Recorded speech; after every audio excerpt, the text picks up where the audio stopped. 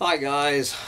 Well, we have a gray, blustery Monday morning here in the collapse of global industrial civilization as we wind up the fall of 2021, starting to finally feel like the fall here on the last day. That would be Monday, December 20th, 2021. And so as the planet gets ready for whatever is left of the great holiday spirit of Christmas week, it's going to be a little bit of a slow news week about the collapse of a planet and hearing the collapse of global industrial civilization. But over here on the mainstream media, scrounged up 3 stories. I don't know if any one of them are worthy of a full rant, but we're going to, after we dig through with a steam shovel through the biggest distraction of the history of humanity, we actually have uncovered 3 stories with one of them at least with a shred of good news. And guys, you know, I'm a little bit nervous about wading into these stories. I don't want to. We don't want to.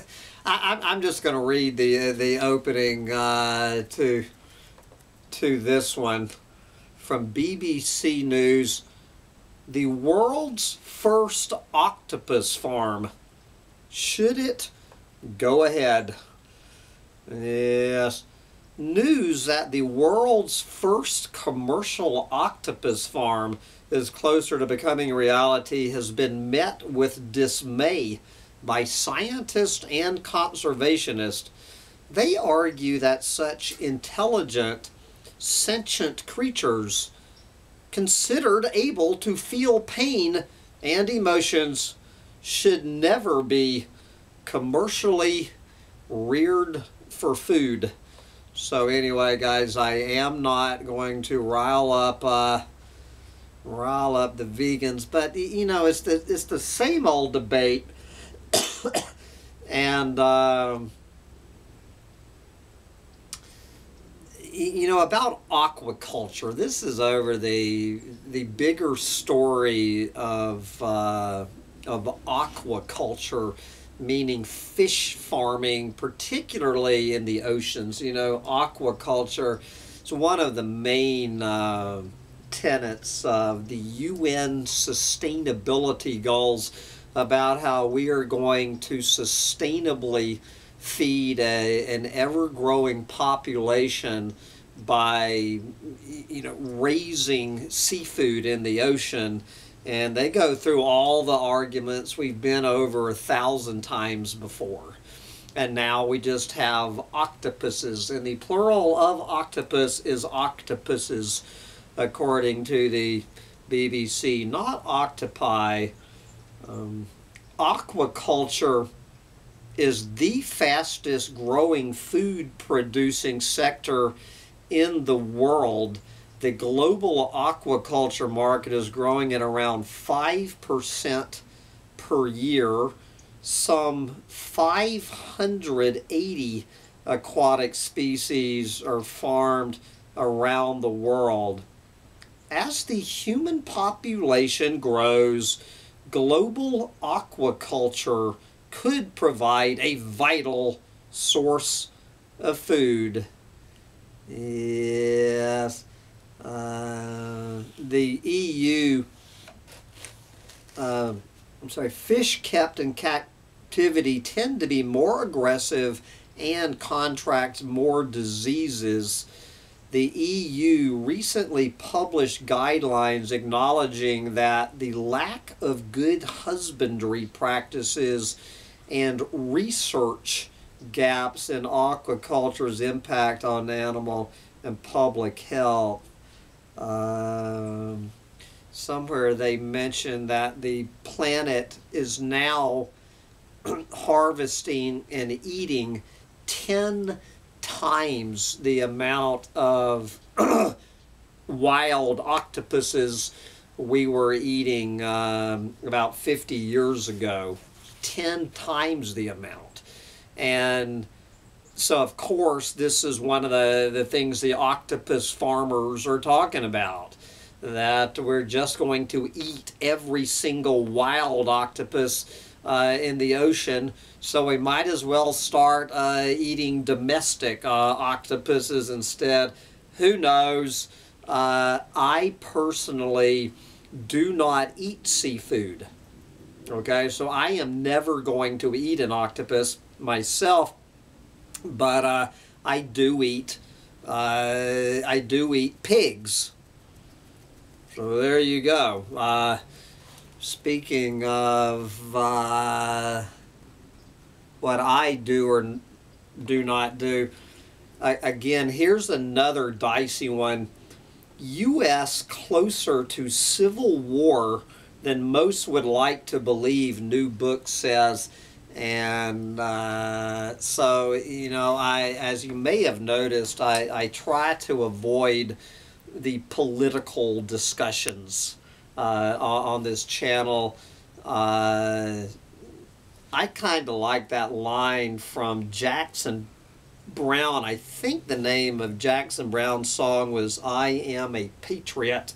In there, he says, I think the line without looking it up, something like, I'm no Democrat, and sure as hell no Republican. And that sums up my views as much as anybody. I am no fan of Donald Trump or Joe Biden. I'm not going to get into it. But this, you know, trying to distance yourself and see all sides of this. This is from The Guardian. Let me just get down into it. This is this woman who just came out with this new book. Barbara Walter, not Barbara Walters, Barbara Walter. New book coming out in January. The U.S. is, quote, closer to civil war than any of us would like to believe, close quote, a member of a key CIA advisory panel has said. I'm not sure whether that's a direct quote from Barbara F. Walter or not. It's kind of hard to tell, but let's get down to the bigger story. The book in which Walter looks at risk factors, you know, about starting a new civil war, titled How Civil Wars Start, will be published in January. Quoting from the book, quote, no one wants to believe that their beloved democracy is in decline or headed toward war. But if you are an analyst in a foreign country looking at events in America, the same way you would look at events in Ukraine or Ivory Coast or Venezuela, you would go down a checklist assessing each of the conditions that make civil war likely, and you would find that the United States, a democracy founded more than 2 centuries ago, has entered very dangerous territory. Close quote. Walter concludes that the U.S. has passed through stages of pre-insurgency and incipient conflict and now may be in, quote, open conflict. She says the U.S. has become an anocracy, somewhere between a democracy and an autocratic state. And then we hear from former Clinton advisor Sidney Blumenthal. The current situation, Blumenthal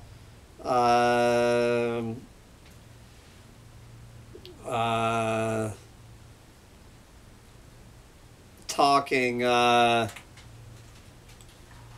Blumenthal said he does not expect the U.S. to pitch into outright civil war section against section and involving the fielding of armies, because obviously that would be shut down. Quote, but given the proliferation of guns, there could be any number of seemingly random acts of violence that come from these organized militias, which are really vigilantes with partisan agendas, and we have not entered that phase. The real nightmare would be that kind of low-intensity conflict.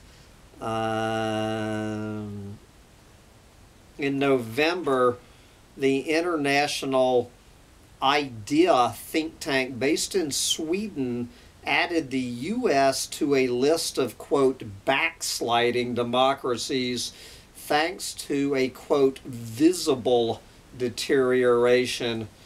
It dated to 2019. Polling has revealed similar worries and warnings. In November, the Public Religion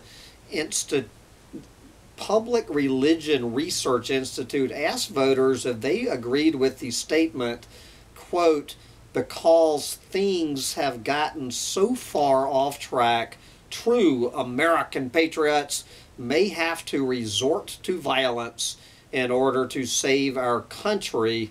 The poll found that 18% of respondents agreed with that. Among Republicans, the figure was 30%.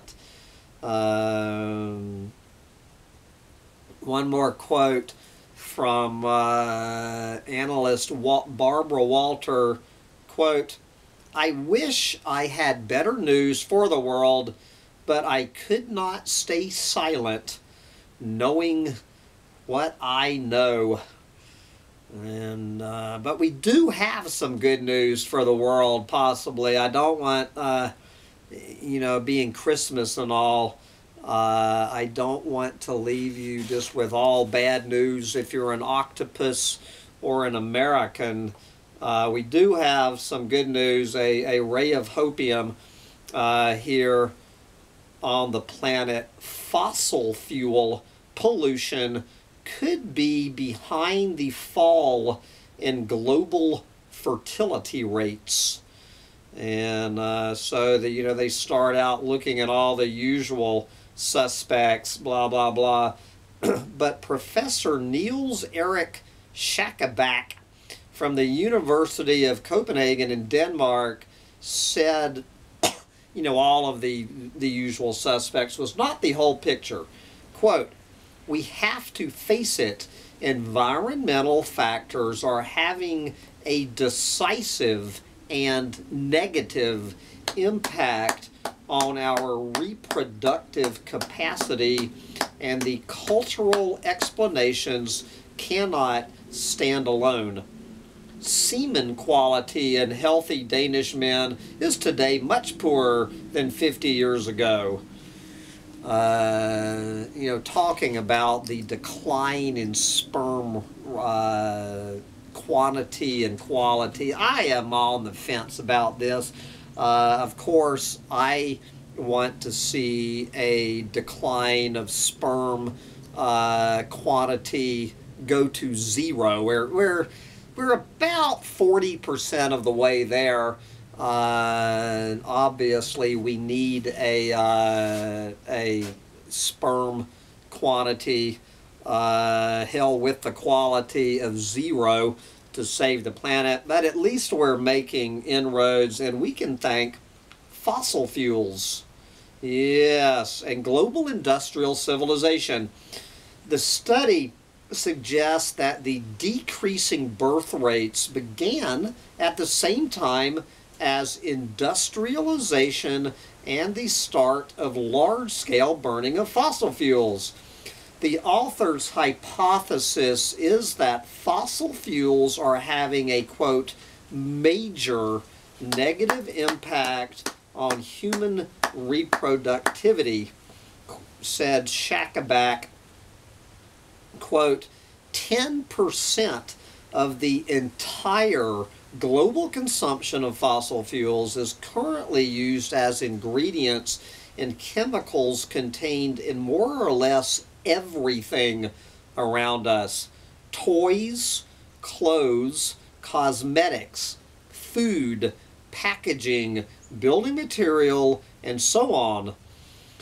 Many of the substances are endocrine disruptors, and we are massively exposed to these substances, which can be traced in blood, urine, semen, and amniotic fluid from the entire population. There you go. There is no doubt that we are facing a serious societal problem. Yes, it is extremely important that we examine more closely the relationship between infertility and environmental factors, close quote. Yes, while there have been long-held concerns about our planet's ability to support a rapidly growing and increasingly demanding species, there are also now fears of what a collapsing population could entail. And then, of course, they wind up, talking about Elon Musk, talking about how global industrial civilization is going to collapse unless we put on more people. I just love this quote. So many people, this is Elon Musk, I've already mentioned this, but it bears repeating. So many people, including smart people, think there are too many people in the world and think that the population is growing out of control. Yes, do you think so, Elon? But anyway, 3 cheers for fossil fuels taking down the sperm count. But anyway, guys, of course, the bad news in all of this is what's bad for human reproduction, meaning good for the planet, is also bad for every other species we share this planet with, which is bad news for the planet. But as far as if burning fossil fuels, keeping one person from being born, 3 cheers for fossil fuels. But anyway, I have to wrap this up and go eat a sentient pig cooked over fossil fuels. Although my sperm count is at 000, it has been since I was 22 years old. Get out there and lower your reproductive capacity while you still can. Bye, guys.